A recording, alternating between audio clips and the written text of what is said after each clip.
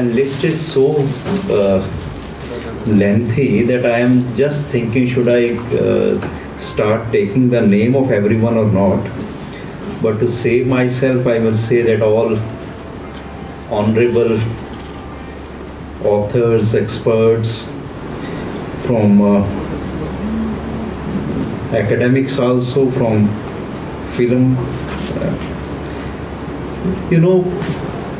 This topic has its own lens for everyone.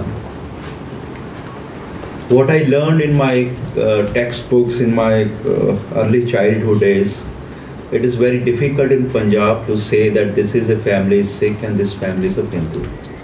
What I learned is that one elder son is nominated as a Sikh and the other one is having a Hindu. What I learned from the day one is that we are one. But everyone has its own perception, everyone has its own way of looking at the things. And I believe that is the beauty of our nation also. So having this film festival will give us the opportunity to look at the different perspective we all are having, with the ultimate aim to believe that this life is beautiful, this life has number of things which we all should learn, which all should reflect upon. Hopefully,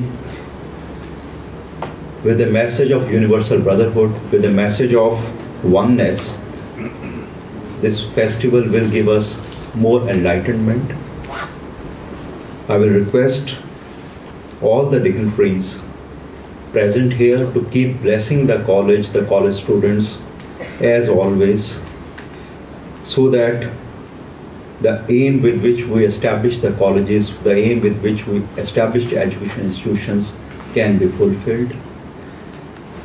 Having such eminent personality is indeed a blessing for all of us, and I'm thankful to organizers, especially Ojaswwee ji, Madam Pinaka, and all others who has been coming to us from maybe 2 months or so for making this event reality. I congratulate all of you for this event. Thank you.